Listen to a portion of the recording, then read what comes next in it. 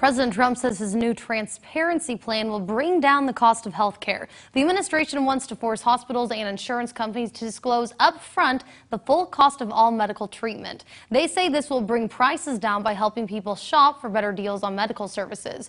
Critics say this will make Americans delay or skip treatment if they know the price, and say it can make hospitals start raising their prices if they see what other hospitals charge.